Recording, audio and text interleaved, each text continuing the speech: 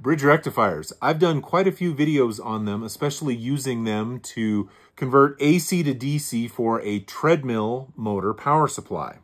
And I'm still getting lots of questions. And the most recent question was, is there an elegant way to connect wires to this bigger spade on this bigger bridge rectifier? And the answer is yes, there is. And let me show you how I do it.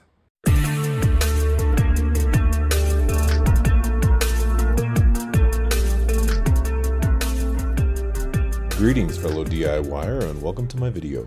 So first, let's talk about these two bridge rectifiers. Obviously, besides size, there is a massive difference between them. This unit is what is recommended by most treadmill motor power supply build videos on YouTube, and it's garbage. This is the one that I recommend, and the reason for that is because of amperage. This is rated, I believe, at 50 amps, and this is rated at 100 amps. Now, none of these treadmill motors draw more than 50 amps, so why can't we just simply use this? The simple answer is that the higher the amperage rating, the cooler it's going to run, and the less likely it is to fail. So that amperage rating is max amps, not continuous amps. And more often than not, a general good rule of thumb is continuous amps is half of max amps. If this is rated at 50 amps and you have a 25 amp motor, if that motor is drawing max amps for any length of time, you are at the top limit of continuous use on this bridge rectifier.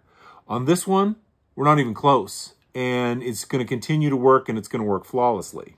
Now, why does it matter? These are cheap. This is a little more expensive. If this fails, I will just get another one of these.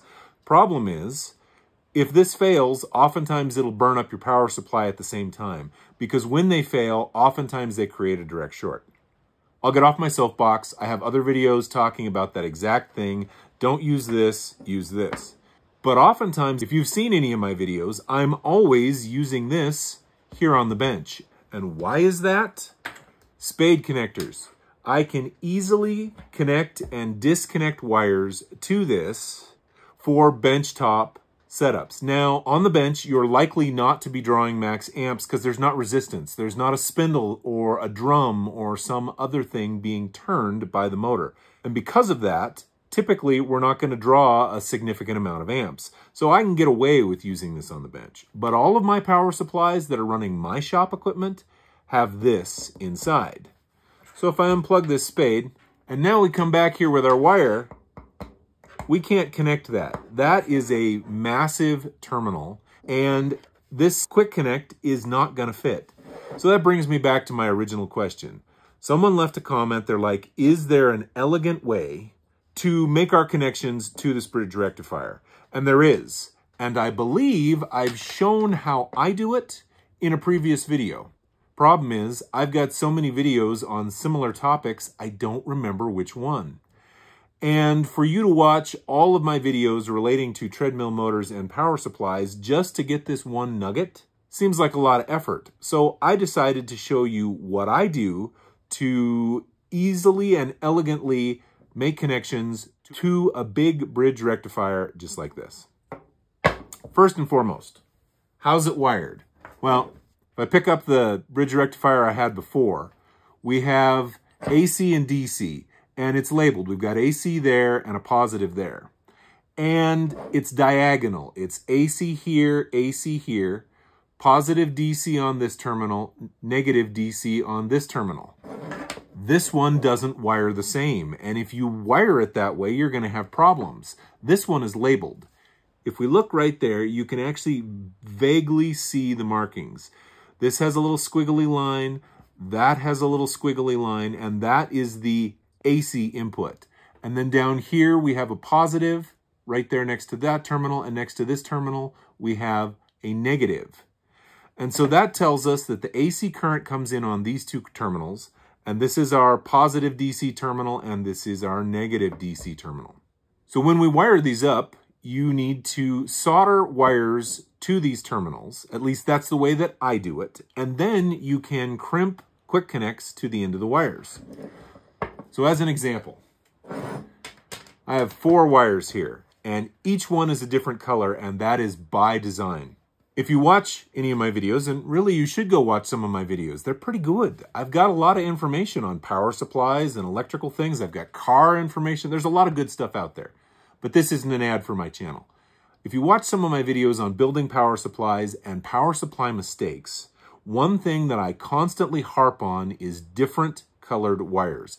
I get a lot of people send me emails saying my system's not working correctly, and they'll send me pictures of how they have it wired up. And they'll have every single wire coming out of their rectifier the same color. And not only does that make it hard to follow what's going where, it also makes it hard to troubleshoot in the future. Let's say 2-3 years down the road, you now have to go in and fix something. If the wires are correctly labeled with the correct color, you know exactly what's going on. If they're all the same color, you have to go back and re-educate yourself. You have to watch my videos all over again. Hey, maybe that's a good way to get people to watch my videos. No, not a good option. What you need to do is use the correct colors. So what I have here is red. That's going to be our positive for DC. I have black. That's going to be our negative for DC. Now, black is also used on AC. But for this application, because I do have DC and AC, I am using blue to represent the hot for the AC. And that is also a very common color for AC wiring. And white is the neutral for AC. So we have these 4 wires. They've been stripped. And what we're going to do is we are going to solder them to these terminals. And then we're simply going to cover it with heat shrink tape. It's a really simple way to make the connections and have a good quality setup. Now, there's a couple things to keep in mind. AC doesn't require as big of gauge a wire as DC does for the same application. So you can get away with slightly smaller wires on the AC side, but you cannot skimp on the DC side. The alternating nature of AC current allows for smaller wires and less heat buildup. But on the DC side, because it's constant, bigger wires for reduced resistance and better electrical flow. My recommendation is 16 gauge is a minimum. 14 gauge is better, especially on the AC side. And for the DC side, this is actually 12 gauge. The bigger the wire, the better off you're going to be. So how are we going to solder this? Well, like me, you probably have a soldering iron. The problem is this terminal is so big that trying to use this to heat this terminal is not going to get it up to temperature, or it's going to take a really long time. When you're soldering something, what you want to do is heat what's getting soldered, not heat the solder. So I see this as a common mistake. A person will have a soldering iron and they'll melt the solder on the tip of the soldering iron and then dab the solder onto whatever they're trying to solder, and that will never work.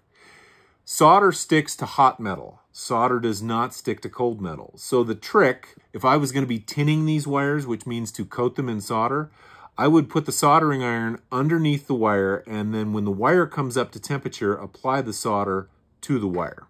Trying to do that with a large terminal like this is going to be extremely challenging because this terminal is going to absorb heat, and you're not going to get it heated very fast. The other issue is that that's a lot of heat that is now going to be transferred down into the electrical components. And electronics and heat don't play well together. The number one thing that causes electronics to fail is heat. So how do we get this hot enough to melt solder, which I believe is over 300 degrees, without overheating this? Well, the answer is a butane torch and a pair of vice grips. Now, the torch totally makes sense because that's where we're going to get enough heat to solder onto these terminals. But what are the vice grips for? Well, they are going to protect this component from getting overheated. We're going to use these vice grips as a heatsink. Now, this is a pair of needle nose vice grips, and I prefer them because of their nice long nose. But if you've got just regular vice grips, you can use them the same, because what's going to happen is we're going to take and clip the vice grips at the very base of the terminal. And as heat is applied here, where we apply the heat will be the hottest, and then the heat will begin to radiate down through the metal. And when it gets to the vice grips will begin to get warm, instead of letting the heat continue down into the component. So this is the easiest way to protect this bridge rectifier. So let's see about hooking this up. So we know that this is the positive, and we know that I am pretty rigid about my coloring. So if this is the positive, it's going to get a red wire. So I'm going to take and put this in here, and then I'm going to bend it so that it is dangling down. And now we have the wire on the terminal. Then I'm going to fire up the torch. Now again, we want to heat the terminal, not the solder. If you put flame directly to the solder, it's going to burn. And we don't want that. It's going to put out toxic fumes that nobody needs to be breathing. So we are going to apply our heat right there and get all this hot enough to apply the solder.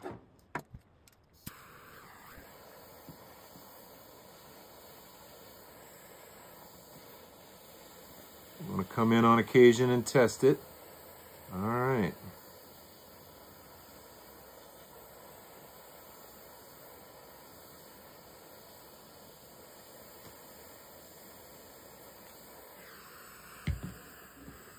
We now have a nicely soldered joint, and you can actually come in behind and do the same thing down here and put solder on the backside if you so choose. I'm going to go ahead and solder up all 4 of these, and then once I do that, we'll look at the heat shrink tubing. So there we are, all soldered up. We've got the blue and the white going to the AC terminals. We've got the black and the red going to their corresponding DC terminals. This is just basic heat shrink tubing. You can get it at Harbor Freight. This is the marine grade, and it's what I prefer because it's got kind of a hot glue inside.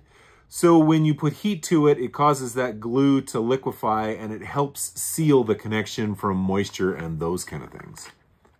So 1/4 inch is the size that I decided to go with. And the reason I did that, I went with the smallest heat shrink tubing that I could fit over these terminals, so that we would have as close to a tight seal around the wires. So we're going to go ahead and cut these in half and then slide them down into place. Now you want to make sure that the terminals are no longer hot, otherwise this heat shrink tubing is going to start to shrink prematurely.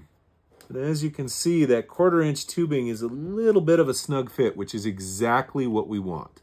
We want it to be as small as we can possibly get it to begin with.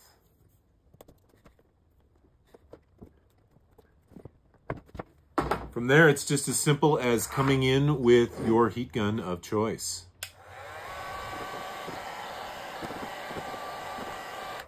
The result is a very, very clean install. These wires are permanently affixed to this bridge rectifier, and we can easily attach quick connectors to the end for easy, simple wiring and easy, simple installation. If you have any questions on this or anything else that you've seen in any of my videos, please don't hesitate to either shoot me an email through my website or put a comment down in the comment section. It was contact from you, the viewer, that resulted in this video. And maybe if you have a question, it will end up as a future video. If you like what you've seen, please click like. If you'd like to see more, please subscribe. Thanks for watching.